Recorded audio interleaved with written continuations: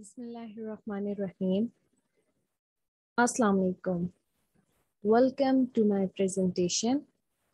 Firstly, I would like to thank Sir Niaz for giving me this opportunity, and it's my pleasure to introduce myself.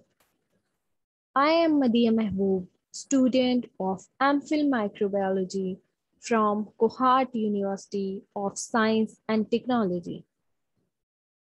Today, I'm going to discuss a topic which is taken from the research paper, Dishwashing Sponges and Brushes, Consumer Practices and Bacterial Growth and Survival. These are the contents of my presentation, which include introduction, objectives, materials and methods, results and discussions, conclusions, and at the end, references. This is the research paper that I'm going to discuss today. This is taken from the International Journal of Food Microbiology. Let's start with the introduction. Sponges are frequently used in kitchens than brushes and have been shown a large number of bacteria, occasionally also pathogens. Pathogens like Salmonella and Campylobacter species. The use of the sponges and brushes was studied in a survey in 10 European countries, which include Denmark, France, Norway, Portugal, Romania, UK, Hungary, Spain, Greece, and Japan. Growth and the survival of bacteria were examined in laboratory experiments. Sponges were the preferred for washing up of utensils in majority of the countries. Brushes were most frequently used in Denmark and Norway. The water uptake and drying rate varied considerably both between sponges and brushes. Cleaning or disinfection of cleaning utensils may be a way to control contamination. These are the objectives of my presentation. To examine the risk-reducing advice to consumer, usage of sponges and brushes, their water uptake and drying capability, to examine the growth and survival of pathogenic and other kitchen-related bacteria, tested the effect of different cleaning methods for the utensils. Next, materials and methods. A cross-national survey was conducted in 10 European countries. The countries named were mentioned in previous slide. The survey included modules on hygiene and food handling practices for diverse food categories and socio-demographic questions. In this survey, questions related to washing up of dishes and cleaning utensils in kitchen. The bacterial strains that were used in this study are listed in the given figure below. The bacterial species include are Cocoria species, Moraxella osculensis, Pseudomonas species, Staphylococcus species, Serratia liquefaciens, Salmonella species, and Campylobacter species. Representative of the dominant bacterial genera among the isolates were selected for the further study. All the bacterial strains were identified by the 16S ribosomal DNA sequencing.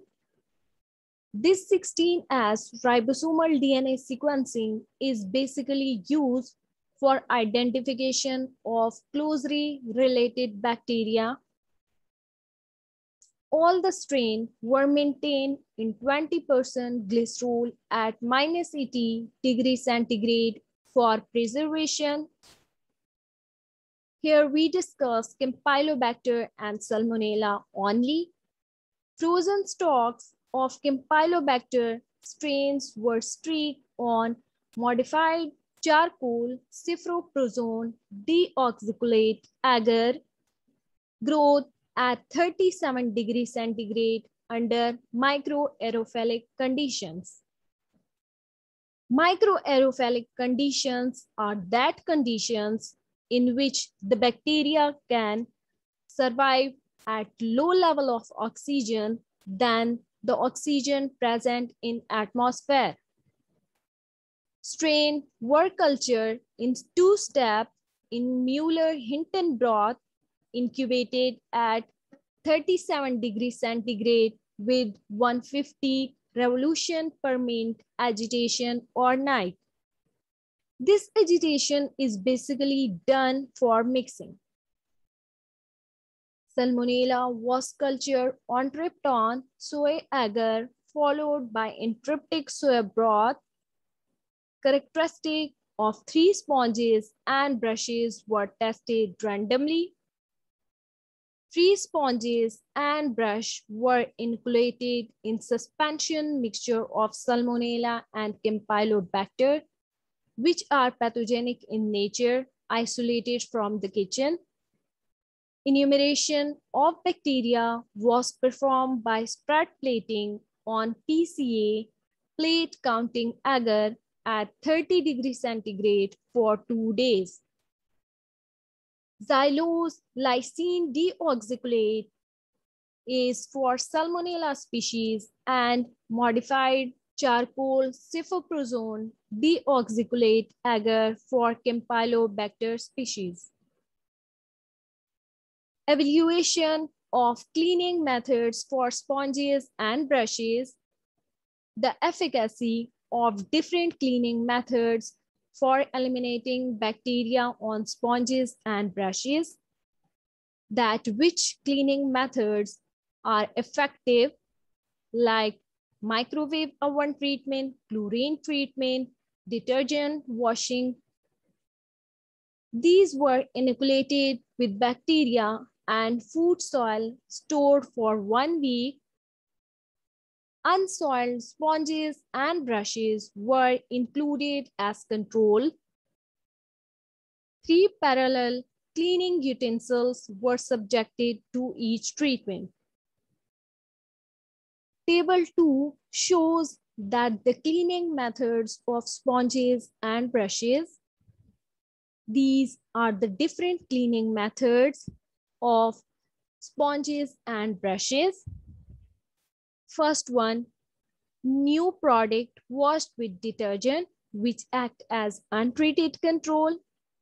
Next one, washed in detergent water, followed by drying. Microwave oven treatment, boiling treatment, chlorine treatment, dishwashing machine treatment. Among them, chlorine treatment is most effective. Results and discussion. Survey was conducted on 9,966 households, showed different cleaning methods. Dishwasher usage varied in correlation with household equipment. 57% of the household are equipped with dishwasher.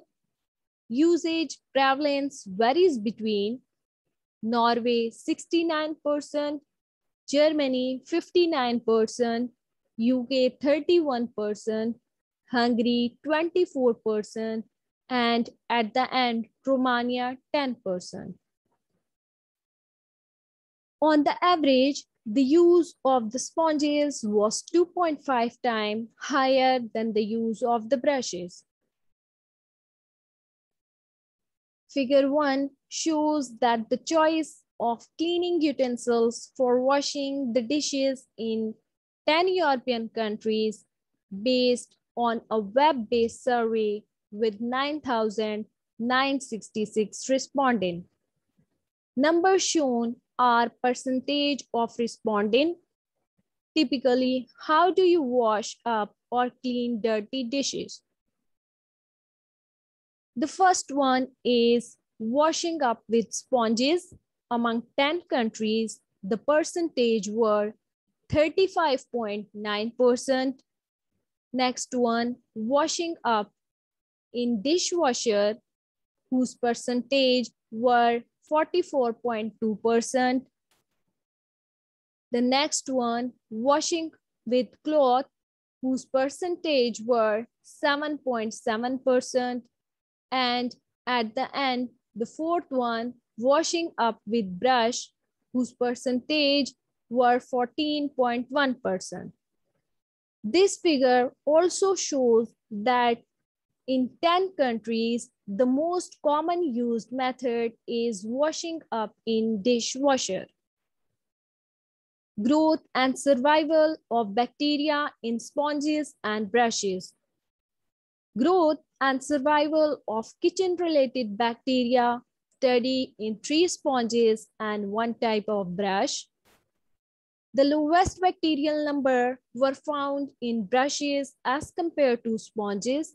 Why? Because the brushes dried very fast as compared to sponges and died of all type of bacteria.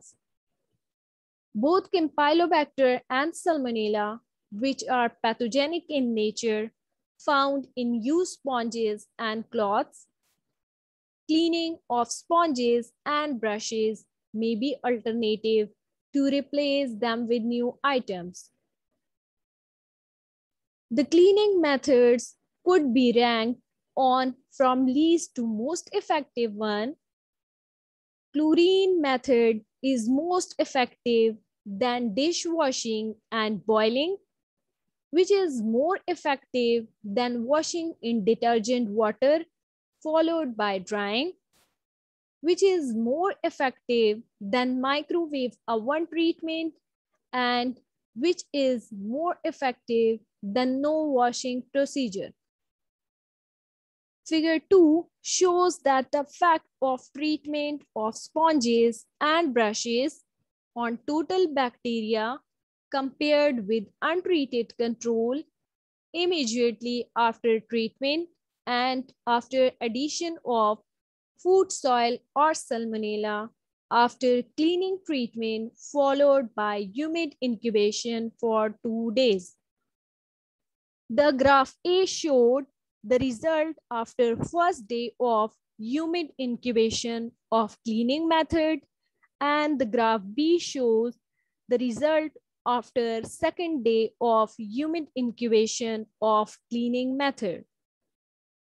This graph also showed that the effectiveness of cleaning method, among them chlorine method is most effective than boiling method, dishwashing machine method, detergent water followed by drying method, simple detergent water, and microwave oven treatment.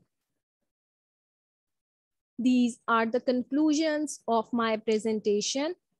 Use brushes rather than sponges for dishwashing because brushes are more hygienic than sponges. Brushes dried very fast as compared to sponges and died of all type of bacteria.